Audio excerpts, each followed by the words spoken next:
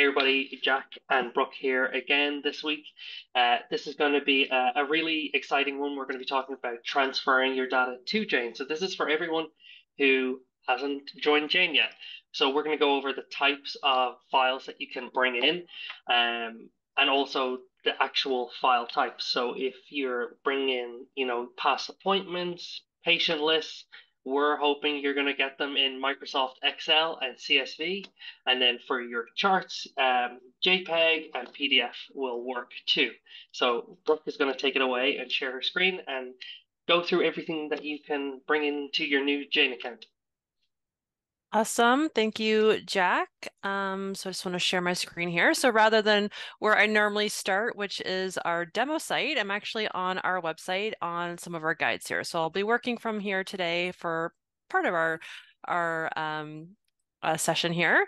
But so when you first start and join Jane, so you can import from your previous software, and this is all included in your subscription. We don't charge to import your data. You don't have to worry about paying anything extra. Now, as far as what you can bring over, here, we've got some great resources on our website. One of them here is our basics of importing to Jane, which goes over the different information you can bring over. So our patient list and profiles.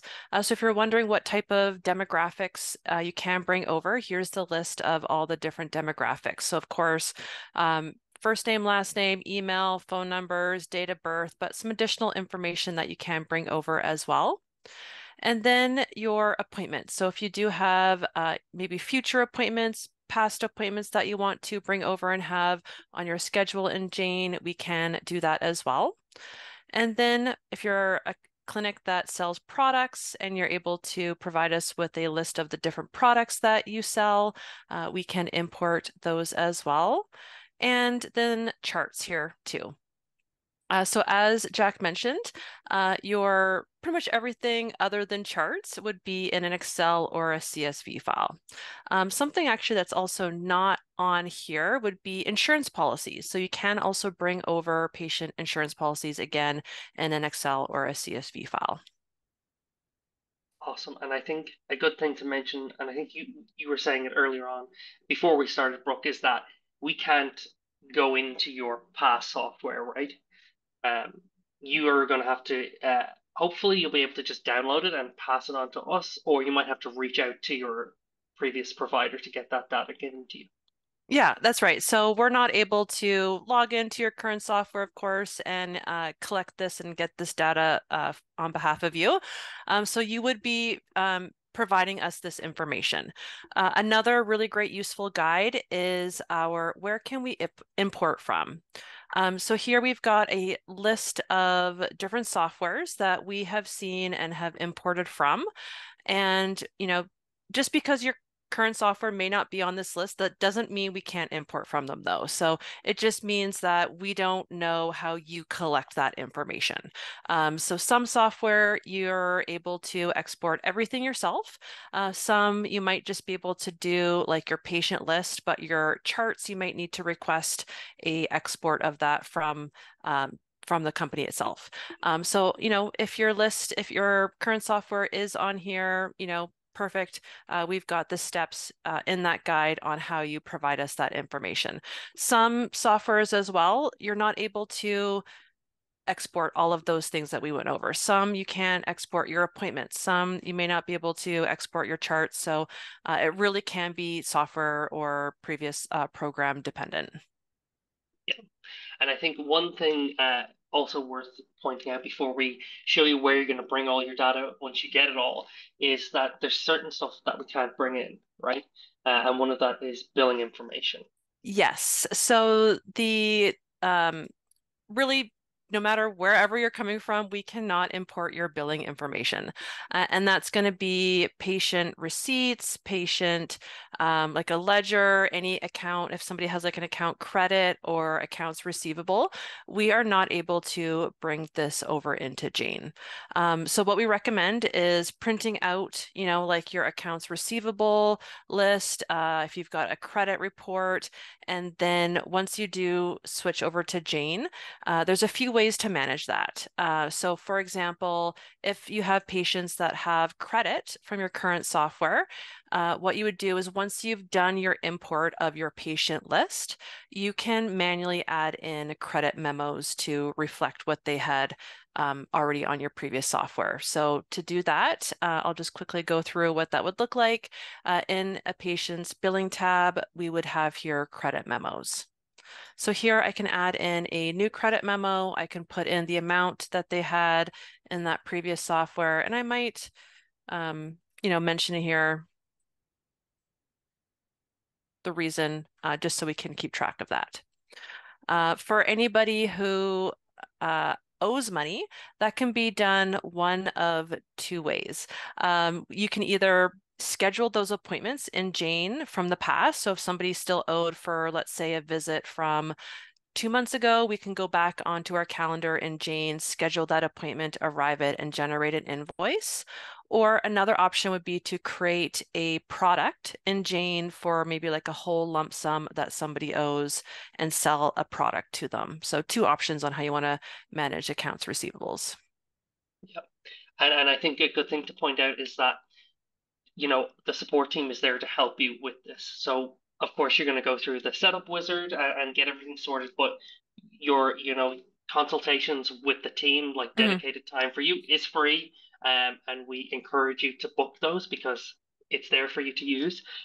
So you don't have to worry about like, oh my goodness, I have to bring in all this data mhm, that I have to do manually, right?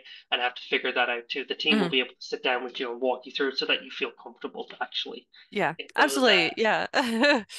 Those account setup calls, definitely book in for those. So definitely, if you wanted to go over just import, those are for you. So whatever topics that anybody wants to go through, that's what that's there for.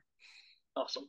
Okay, let's dig into the actual import, Brooke. Let's see Yeah. where we drop off all our info once we have it from our previous software. Perfect. So the first step would be to schedule that import, and you can actually do this before you have that data from your previous software. You could do this right when you sign up with Jane, so that maybe you have like a goal date you want to have that ready for. But to schedule the import, here we have here our settings tab, and at the very bottom, of course, only a full access user or the account owner would be able to do this, I believe. I'm going to select this schedule and import. So here we'll just go select our begin button and you'll be letting us know what you're bringing over. So for, not bringing over appointments, I wouldn't select that, but anything we're bringing over here, I can go ahead and select it. And then where it's coming from. So again, just because your software isn't on our list, at the very bottom, we can write other and just type in the software you're importing from. And then when you will be uploading this data. So this would be when you're going to um, provide us that information. So we can come here and select a date. And then lastly, when you are hoping for the import to be completed. Just one thing to note is if you're bringing over charts, especially if you're maybe a larger practice or you've been in practice for many years, charts they might take an additional business day to complete, as they do take a bit more time there to finish. And then here, so this is for who we should contact, for this import. So you are in contact with our imports team right directly within your Jane account. So if this is not, I'm logged in as our demo owner. So if this is actually not the person who I need to be reaching out to, or our support team needs to be reaching out to during this process, write in there the appropriate person and their contact uh, information there. Yeah, and then we'll just go ahead and submit this request. Awesome. And it's very like user friendly, right? It walks you through the entire process. There's no like jumping between screens, which is pretty nice. So yeah, as you can see, it's all here for you to upload, right? Yeah, yeah. And so then come the day you scheduled. So we selected, I believe it was the 14th, 6 more days from now. So come that day, I would head back to our settings. So I'd go back to our settings tab, go back exactly right where we scheduled it. It'll still say schedule and import, but you've already scheduled it. And we would just come back here and upload those files here. So you'd upload your patient list, your products, your appointments, your charts, each file there, and then we do the magic and create those for you. Awesome. I think if you scroll down just a little bit more, you can also see, if you need to send additional messages to our imports team, and if they need to send messages to you, I believe they'll give you all the updates you need Hmm. right here Yep. too. Yep. So they'll contact you. You can contact them so we can write a message to our imports team. But of course, you can also call us. You can also call our support line to chat with a support driver. Okay, and I think All right. the next thing we're going to look at is Jane to Jane transfers. So maybe you're not coming from a different software or pen and paper, but maybe you're moving from one Jane clinic as a practitioner to another Jane clinic, or maybe you're merging, uh, with another practice and you have both used Jane, and so you're choosing to bring over all your Hmm. data to that new Jane account. You Yeah. can do that all within your soon to be previous Jane account. So maybe we'll have a look at the Jane to Jane transfer and how you can initiate that for a practitioner or for a practice. Yeah. Yeah. So Jane to Jane transfer. So we have kind of two terms. You have the source account, and so that's going to be the account that you're importing from or you're transferring from. And then, so to start this process, the source account, I believe they do need to reach out to us to get the transfer. Um, the data transfer feature turned on into that account. That's the only one that needs to have it turned on automatically. The one who's receiving that information, they don't need to reach out to us for having that enabled. It automatically will. But in our data transfer here, we can go ahead and begin data replication.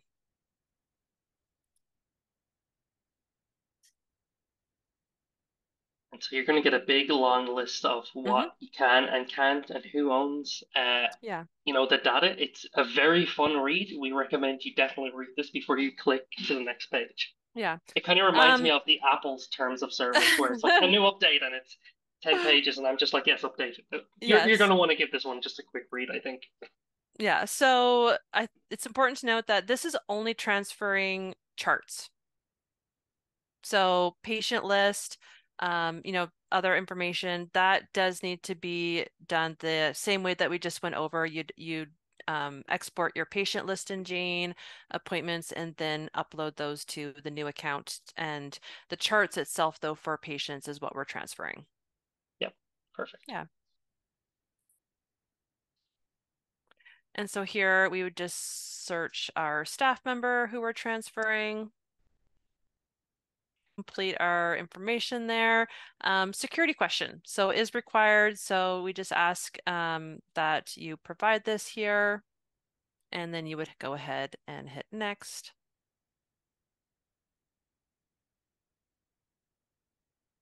Awesome.